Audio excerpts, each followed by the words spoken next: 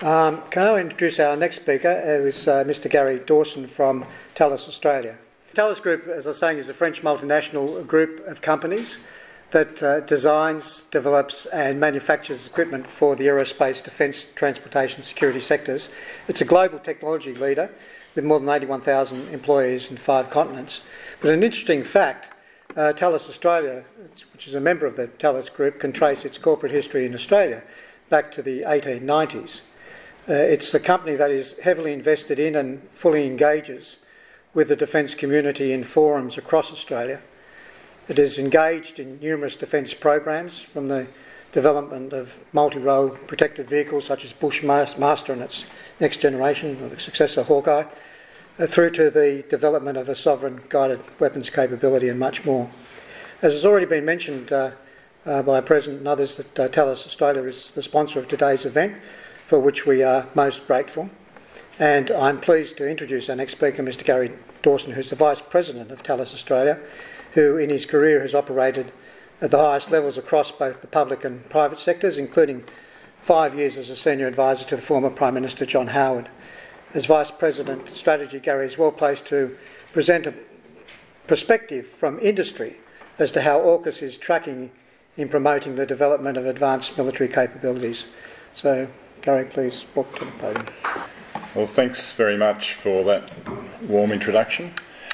I saw Frank Woodley once at the Enmore Theatre, and he came on stage and he said, on the count of 3, everyone lower your expectations.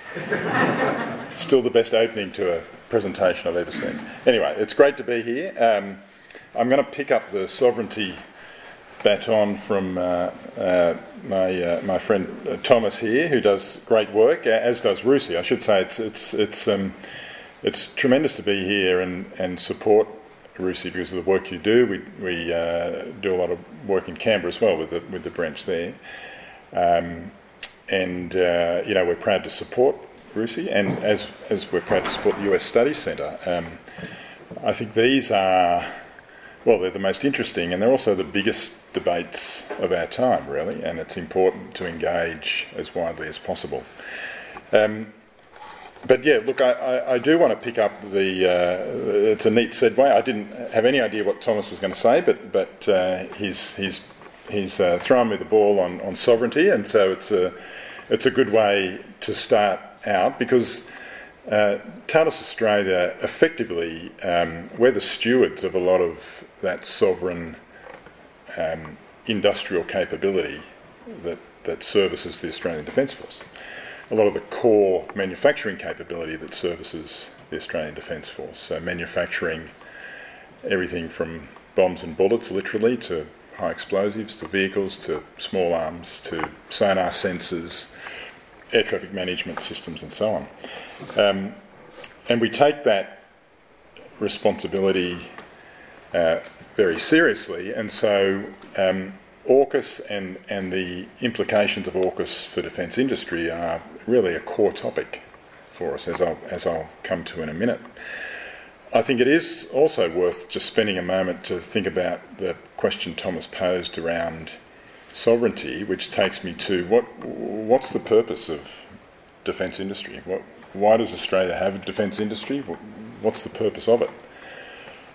Fundamentally, it's about enabling independence of action by the Defence Force, by delivering capability, maintaining capability, adapting and upgrading capability. And in doing that, industry enables independence of action. It's all about capability. It's not about jobs or industry policy or any of that. Not that they're not important, they're very important.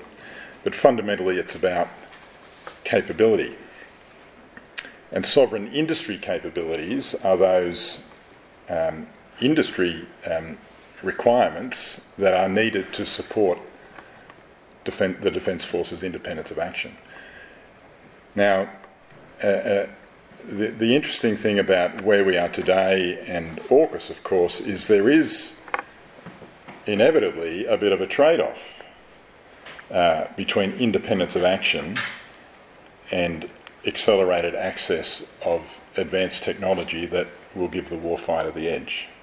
There is a trade-off there, and the mechanism that the previous government and this government are following is, I think, to prioritise access to capability over everything else and attempt to achieve a level of sovereignty along the way. That's as best I could characterise it. Thomas talked about bounded sovereignty. It's a similar concept.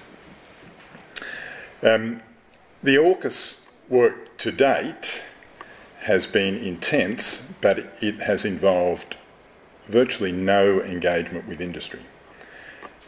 It's been intense in terms of the high-level working groups operating across all three countries, operating 24/7, as Jonathan Mead, who heads the Nuclear-Powered Submarine Task Force, pointed out at estimates a couple of weeks ago, using the time zones to hand off to teams from Australia to UK to US. Very intense activity. 343 people, he said, are on the Nuclear-Powered Submarine Task Force alone. And then there are the 6 other advanced technology capabilities. There's been very little, if any, engagement with industry to date, but interestingly, where there has been a lot of engagement is around what I'd term almost adjacent capabilities, which have really become the focus for the ADF in terms of urgent acquisition. So, for example, on the list of AUKUS capabilities, there's hypersonics and counter-hypersonics, which clearly is related to guided weapons and the aspiration to develop a sovereign guided weapons manufacturing capability. And that's a conversation that we are deeply involved in because we operate the Commonwealth's munitions manufacturing. And if you can master the chemistry and the industrialisation of making propellant and high explosives, you're well along the way to mastering the technical capability of manufacturing rocket motors for guided weapons. And so those conversations are happening, and they've been intense, and we're heavily involved in them. I say that's interesting because I want to read you a quote from the head of acquisition at the Pentagon, a guy called Bill LaPlante, who was interviewed a couple of weeks ago, and he said, "What really matters is production. He's talking about the US, we as a country did our best to not do production.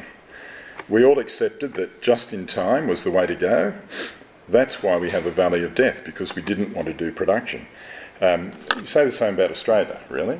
For decades, the policy orthodoxy was that as an open trading nation, we benefit most from plugging into global supply chains and just-in-time production. And that delivered in spades to the country, and it delivered the same thinking applied in defence procurement, and it delivered for defence until it didn't. And it stopped delivering, frankly, during COVID, when supply chains seized up, transportation costs went up tenfold and so on. And of course the war in Ukraine has exacerbated that further, and it's driven a lot of thinking back to those fundamentals of we just need to produce more of whatever we can produce right now. And that we're certainly getting that theme coming through at the moment from defence. In addition to that, Thomas mentioned Richard Marles, and another quote that jumped out at me when he was in Washington was he talked about shifting from interoperability to interchangeability. And the Minister for Defence Industry, Pat Conroy, was recently in DC. I was there at the same time, and he used the same terminology. So I figure this is not an accident. This is a deliberate positioning.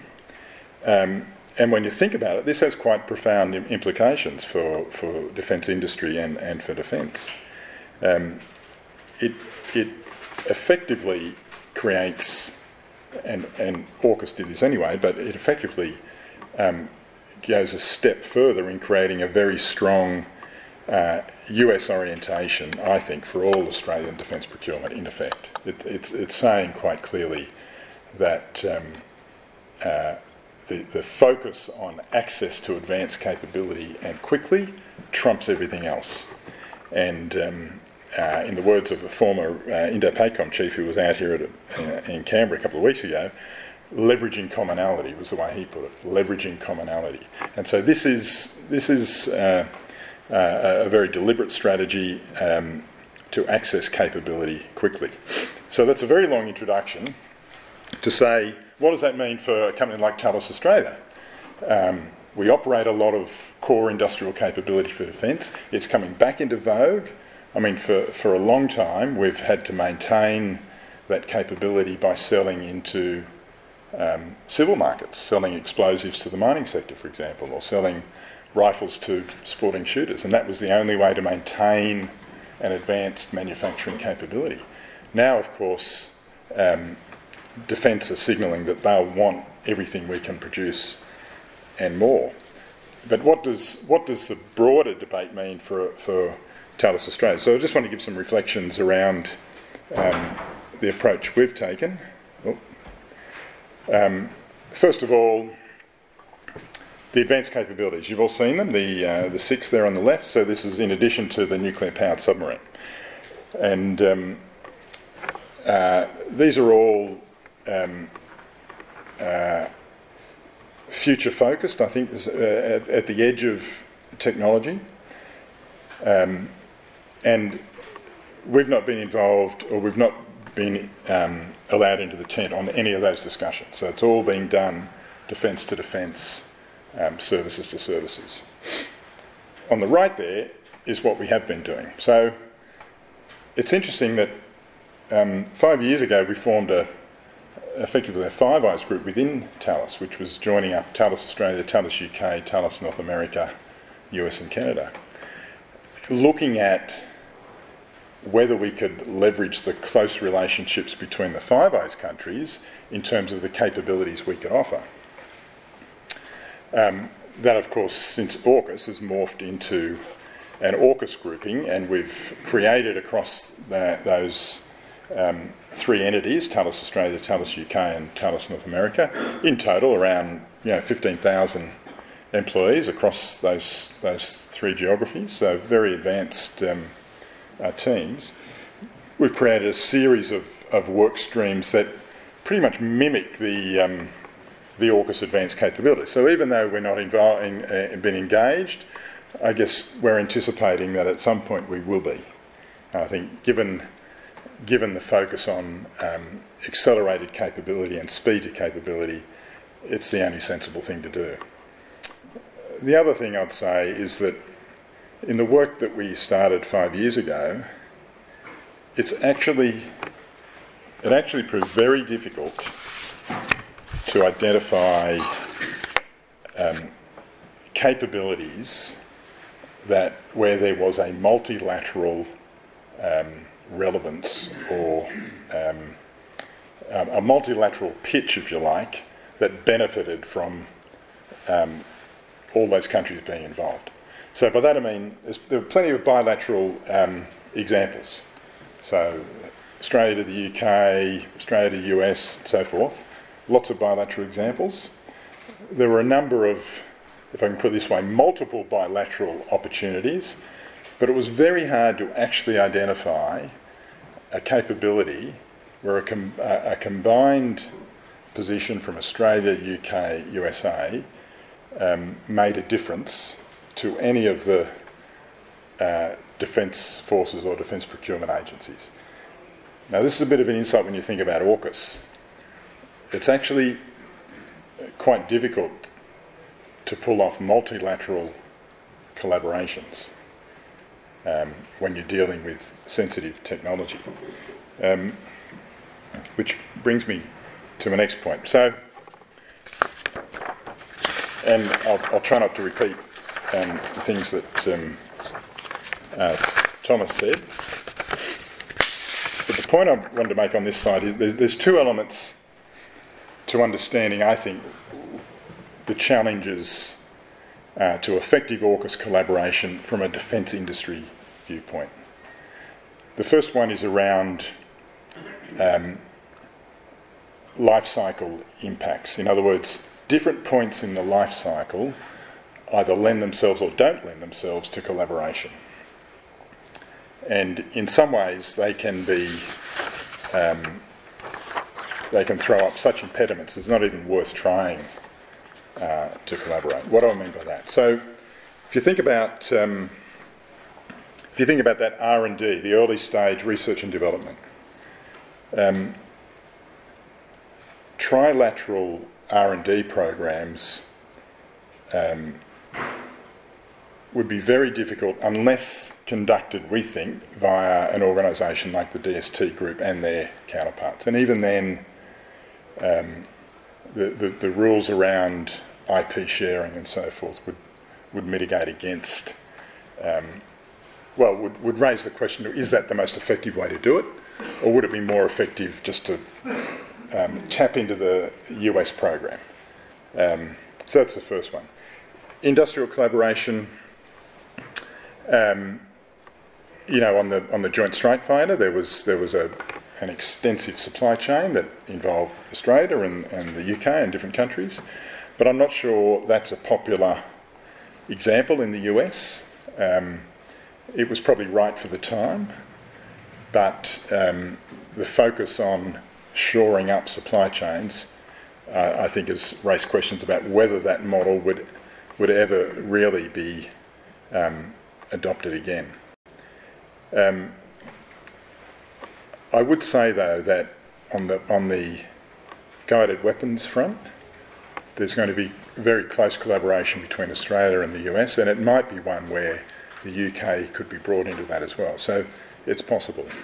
On acquisition, the scale and budget that the US commands means that, except for examples where it's the US pushing capabilities out to the two AUKUS partners, it's unlikely that there'd be a trilateral angle there. And then support and sustainment. This is the one where I think, initially at least, there's the greatest likelihood of a trilateral approach working, and it's the one where I think Australia could most credibly claim leadership of that, driven by geography, driven by our ability to work with the US and the UK effectively, and driven by the very deep skill sets in Australia that we have around sustainment and support of platforms. So I think of all those life cycle points, it's an oversimplification. Probably support and sustainment is the one, from an industry point of view, that seems the most realistic in terms of delivering on an AUKUS approach. Then the second point there is that you can't escape the fact that there are significant variations between the three AUKUS partners, and that these impact on industry engagement. And I've listed a number of the areas where a lack of alignment makes it very difficult to foresee effective industry collaboration across the three countries. Strategic and operational requirements. US and Australia, I think, are pretty much aligned around the Indo-Pacific. The UK focused on Ukraine at the moment. Hard to see them committing. I mean, they're of course committed. They understand the importance of the Indo-Pacific and committed to it, but hard to see them committing in the same way that they're committing to supporting Ukraine. It's just there are limited resources there. Secondly, budget capacity. I mean, the US swamps everyone, right? And if you follow the old adage, follow the money, then the US control in terms of AUKUS will naturally follow. And then you get into the interesting ones, domestic defence industry policy. So all politics is local. Every country has its own domestic defence industry policies. Ours are being rewritten. It was an election commitment by the Labor Party. And that will go to definitions of sovereignty and what it means for sovereign defence industries. The UK has a set of policies. The US, obviously, it's a very sensitive topic. This is why Australian ministers are stressing that we're trying to supplement, not supplant, US jobs. every member of Congress probably has a defence establishment of some sort in their congressional district, and they fight for those jobs and they fight for that presence, and that can be enough to derail high-level agreements. So the idea of coming up with a work share that provides a win-win-win across Australia, US and the UK is very difficult, very, very difficult. Now, there's plenty of talk, the language around the nuclear submarine has shifted towards the possibility of that three-way supply chain approach, with Australia initially at least manufacturing elements or components to go into submarines, so that might be a signal of where that thinking is going. Familiarity with international co-developments. I think the US has a little history of international co-developments. The experience of NTIB and the Defence Trade Treaty before that is that high-level agreements between countries are great, but they don't of themselves deliver outcomes, and they can be swamped by political considerations or export controls and so on. Sovereign IP sensitivities. The head of the Defence Department, Greg Moriarty, at Estimates a couple of weeks ago, talked about this. Sorry, it was Hugh Jeffrey. Talked about, in respect to AUKUS, about the barriers to progress, barriers that exist in areas where sovereign interests come into play, particularly around defence industry, and where the defence industry is not solely the preserve of the government, but also significant private sector corporations that have their own intellectual property interests. So you've got this interplay of government-controlled intellectual property and company-controlled, and that adds additional complications. And then finally, export controls. Thomas has covered that. That's probably, in my mind, the biggest single impediment, the biggest single barrier. And if that's not addressed, it's going to severely limit what AUKUS can deliver for Australia, because it will turn AUKUS into simply a push of US technology into Australia. Now that's fine. It's not fine from a Australian defence industry point of view. It might be fine from a capability standpoint for the Defence Force. But ultimately, when you're balancing that, the goal of independence of action with access to advanced capabilities quickly, you don't want to lose sight of your ability to maintain independence of action, in my view. And I think that's the watch out. If that can be addressed and we can plug in more readily into US supply chains, that's the sweet spot we need to be looking for. Certainly from Thales Australia's point of view, I can tell you we are entirely oriented now towards working with the big US companies. I mean, we can see this is where the Defence Force needs to go, wants to go, and so that's our focus. And so we're working very closely, for example, with Lockheed Martin and Raytheon and Northrop Grumman on developing a sovereign guided weapon manufacturing capability in Australia, where we bring to the table our capability in that core manufacturing, and they bring the IP for the missiles. So I'm going to leave it there. I've run a little over, but thanks again for the invitation to be here. It's a great topic, and great to see you all. Well, thank you, Gary. We just you scratch the surface, and you see so many issues that lay under that. Each of them worthy of probably a seminar in themselves and working their way through. And I'm sure you and your colleagues are very much engaged in that. The other thing that struck me was the consultation process. Yet again, I seem to recall just before the last election that the previous government brought out a paper on AUKUS talking about the working groups being set up in these various areas, and it's obviously still a very closed area, and at some stage they're going to have to engage with industry, as you allude to.